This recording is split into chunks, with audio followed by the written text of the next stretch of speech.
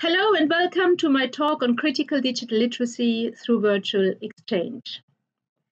These are my talking points, and without further ado, I'm going to go straight into my talk.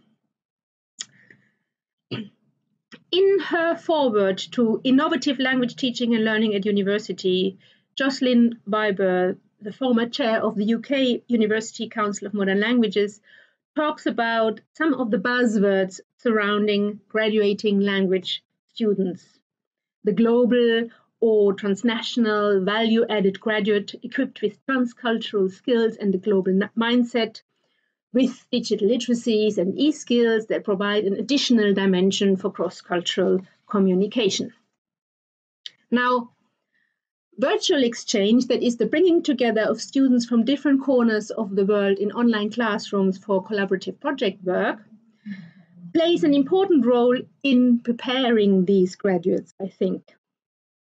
Online intercultural exchanges, virtual exchanges, as O'Dowd and Lewis 2016 remind us, lead to the development of foreign language and intercultural communication skills, which students need to be able to gain for employment in a globalized labor market. In addition, they say, e-literacies and e-skills are developed through asynchronous tools and synchronous tools, which enhance the ability to communicate effectively in a foreign language and at a distance. Now, I do not agree with the way of conceptualizing e-literacies or digital literacies development in and through virtual exchange as in addition.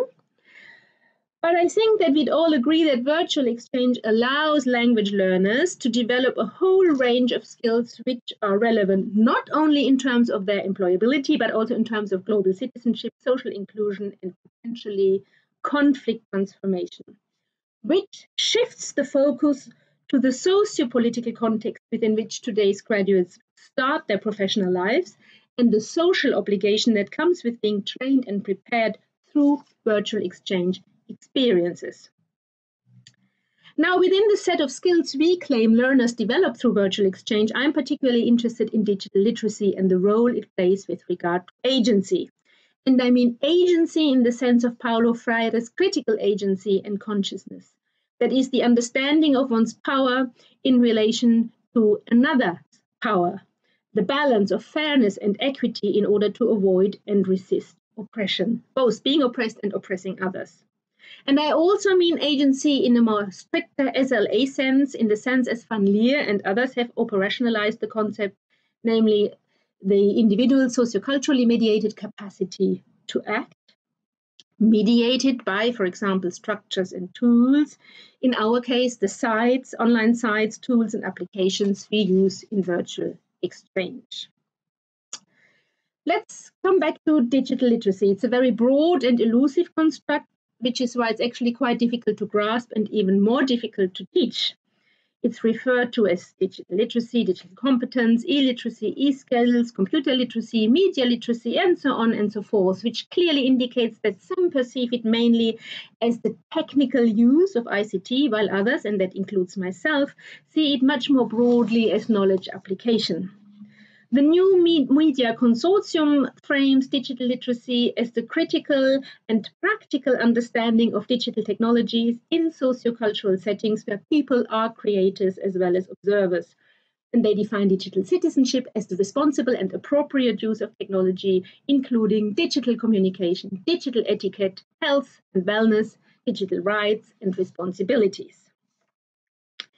In the UK, so closer to home for me, one of the most cited efforts to develop a comprehensive framework for digital literacy comes from the work of JISC.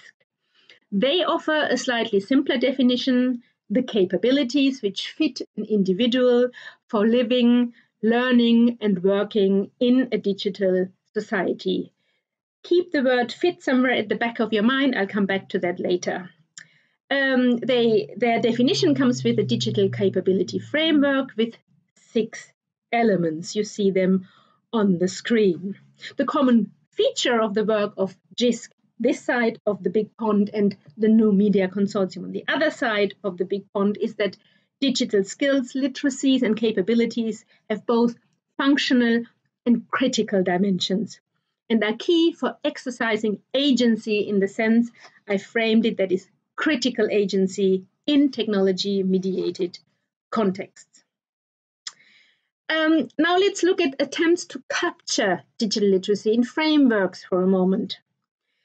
In his critical review of such frameworks, Mark Brown from the National Institute for Digital Learning at Dublin City University says that, yes, there are indeed many models and frameworks across Europe, the UK, and the US. This is his pet example. Frameworks that aim to capture the nature of digital literacy and suggest ways to intervene to produce the skills and competencies which are considered necessary to live, learn, and work successfully in the so-called knowledge economy. But he says they are highly problematic because they largely frame literacy as universal and decontextualized, and are therefore often criticized as being instrumentalist, despite the fact that some, and we've just seen this, do include critical dimensions. The question is, he says, how do these frameworks get interpreted and taken up in practice? Properly contextualized digital literacy provision needs to be anchored in real-life contexts. And this is where, in my view, virtual exchange has an important role to play and needs to step up its game, because virtual exchange offers real-life contexts and is by default mediated by technology. So people like us, virtual exchange practitioners, are in fact in an ideal position to foster critical agency in technology-mediated contexts. So it is not just training in digital literacy skills, but training in critical agency, which presupposes awareness of the socio-political context that I'm talking about. And our colleague Mark Pegram has pointed this out almost already a decade ago with regard to technology in teacher education. It's imperative that teacher training covers far more than technology and pedagogy, he said. Educators need a clear sense of the social and socio-political embeddedness of technology. Why is this addition so important? Well, let's look at how Mark Brown puts it. First, he says, any definition of literacy, and therefore also digital literacy, is inherently political. Second, most efforts to propose definitions and develop related models and frameworks are disconnected from wider socio-political debates and underestimate the importance of the situated nature of educational practice. And finally, most models and frameworks ignore some of the drivers and even contradictory discourses that come with the goal of preparing more digitally skilled learners, workers, and citizens. What is often ignored, Mark Brown continues, is a very uncomfortable reality. Yeah? If digital literacies are core to what it means to be an educated person in the 21st century, he says, then our thinking needs to go beyond preparing people to fit the type of inequitable and socially unjust societies we have created over the past century. He calls for critical digital literacies which challenge us to reshape and reimagine our societies. And he goes even further.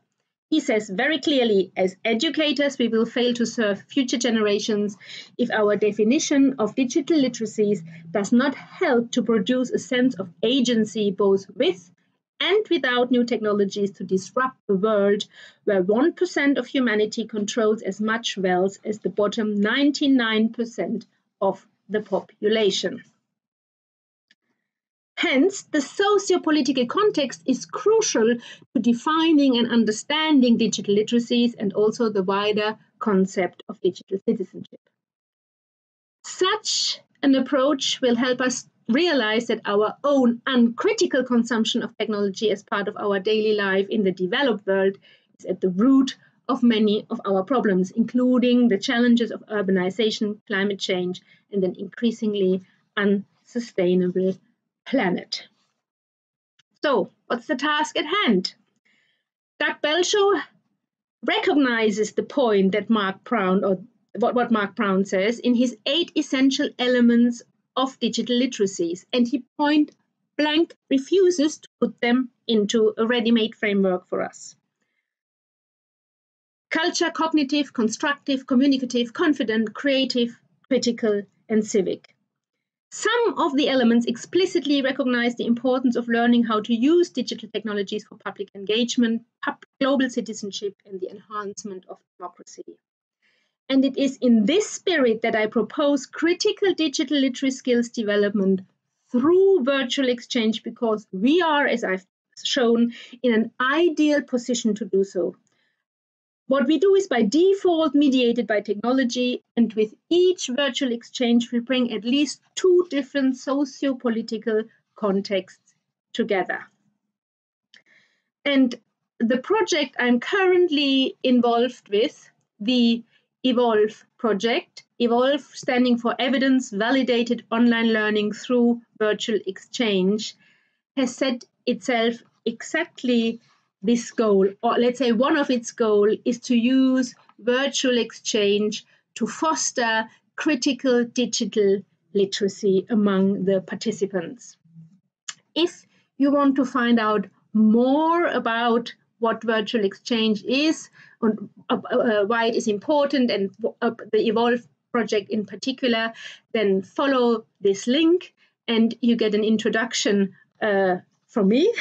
I've been interviewed for the project, and within the project we use an e-portfolio for students to document their cooperation and conflict resolution skills through virtual exchange, and also the development of their critical digital communication skills through virtual exchange. And I'm going to go back here. So here we give them some triggers, and we ask them to collect pieces of evidence from their virtual exchange and to collect those pieces of evidence in their e-portfolio. And we do the same with the critical digital communication skills. Let's look at number one here. Give two examples from your virtual exchange that illustrate how you have established your presence online and have found your own voice during the exchange. Yeah. But we also ask them a little bit later on how you helped somebody else to develop an online presence and to find their voice in the exchange. And there are other triggers. If you are interested, we can talk about this more on Friday, the 19th of October at 9:30 Mountain Standard Time, when I'll be talking about EVOLVE, and I'll also be talking about Evaluate, the project that's mentioned in my abstract. And I'm really, really looking forward to meeting you online and to talk to you more about critical digital literacy development through virtual exchange. Thank you for listening.